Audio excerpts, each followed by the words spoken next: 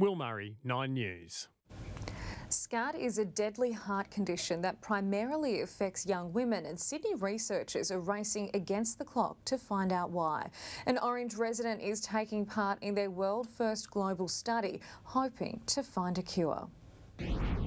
Carly is not your expected heart attack patient. She's young, fit and has few risk factors. It was just like pressure, and like Bob said, someone had kicked me in the ribs. In 2016, she suffered from an episode of spontaneous coronary artery dissection, known as SCAD, a condition where a tear in an artery prevents blood flow to the heart muscle. And in 90% of cases, it affects young women. It probably accounts for 25% of heart attacks in women less than 50 years of age, and is the commonest cause of a heart attack in women who are pregnant. At first, the 36-year-old was reluctant to go to hospital and was shocked to learn that she had a heart condition. It's this stoic attitude that means SCAD can go undiagnosed. Often women, when they get these symptoms, they just attribute it to being tired or overworked, and they worry about their family rather than themselves. Now, the Victor Chang Cardiac Research Institute is trying to find out what causes the condition, and Carly from Orange is one of 330 women in Australia taking part in their global study. The scary part about SCAD is that in 30% of cases, patients will have a second heart attack. But now new research by the Institute has identified a genetic marker of the disease. While it's still early days, it's hoped this breakthrough may prevent second episodes of SCAD from occurring again. Carly has everything to live for, a young son and a new career in childcare. She encourages other SCAD patients to take part in the research. I'm so happy that the research is there and that I could have contributed, and it wasn't hard. I just got a DNA test. Amy Clements, 9 News. Ahead in the news, the Raiders cling to their number 5 spot on the NRL ladder, but can they stay there? And on the chopping block, confirmation Paul McGregor's days in the top job at the Dragons could be numbered.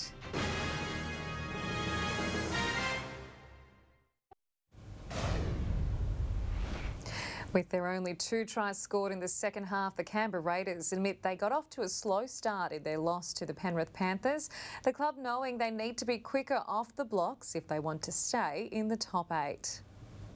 The Brisbane Broncos are a bruised bunch. And Mitchell joins in. Contracts being questioned over bubble breaches, and only 1 win since the season resumed. Over Brisbane by 28 to 10. That could be a driving motivation for them to come down and obviously try and beat us down in Canberra. The Raiders won't be underestimating the Queensland side though, as both teams look to rewrite round 13 losses. Hopefully they win next week, not this week.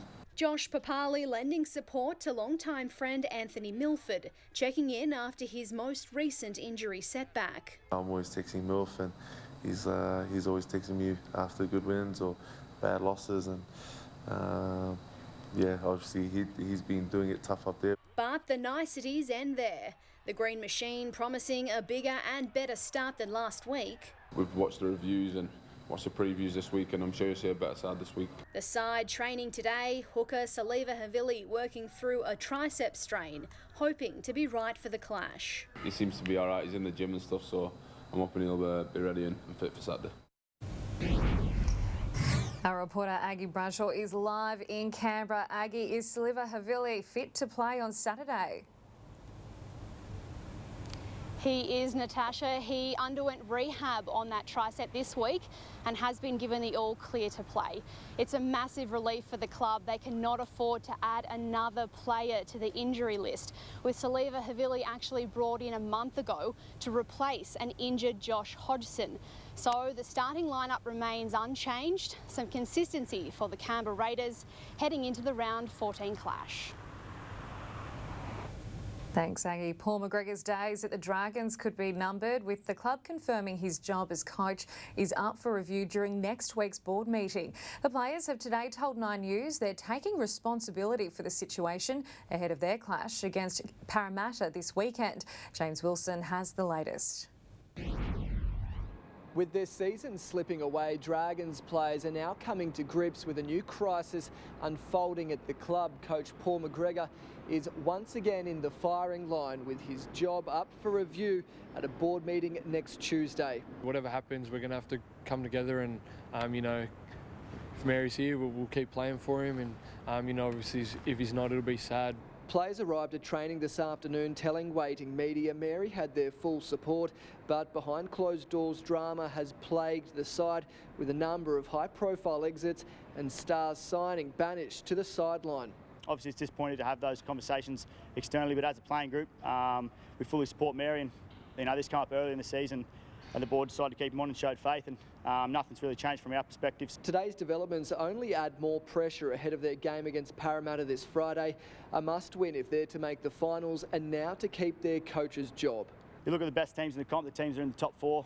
That's the difference. They've been able to put it together for longer periods of time, and that's where we've struggled this season, unfortunately. So, yeah, definitely on the players there. The question remains, if not Mary, then who? Assistant coach Shane Flanagan would be an obvious choice for the club, but he's banned from the top job until 2022. In the meantime, Dean Young is expected to take over as interim coach. We'll have more details from a Dragons insider at 6.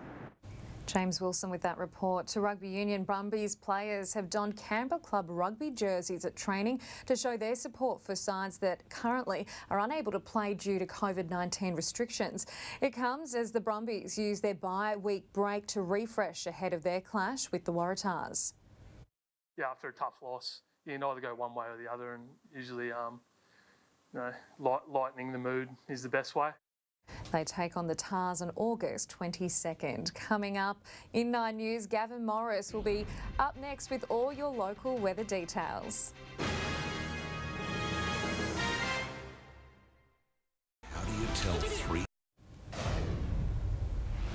Now time to catch up on the latest weather details around New South Wales and the ACT, and it's good evening to Gavin Morris.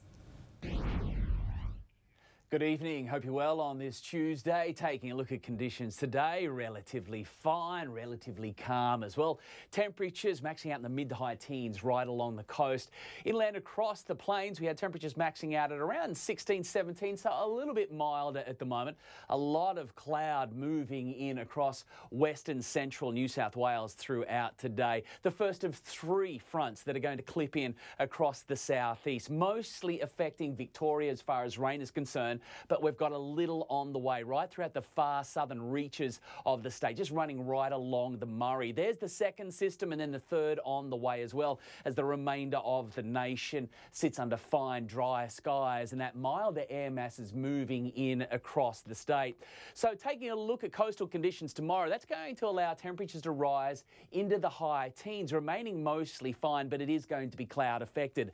Jumping over the mountain areas, it is going to be cloudy, and we've got some rain that is going to reach the western slopes and the tablelands and right throughout the Monero as well as the capital, with only tops of 13. For the Riverina, it's a similar story. The cloud arriving fairly early, mostly overcast, and then we've got widespread light periods of rain on the way, which overall is good news, and a little developing also right throughout the central West Plains. You can see the forecast numbers, though, are going to be very small, just a few millimetres in it right across the tablelands and Blue Mountains as well. Have yourself a good night.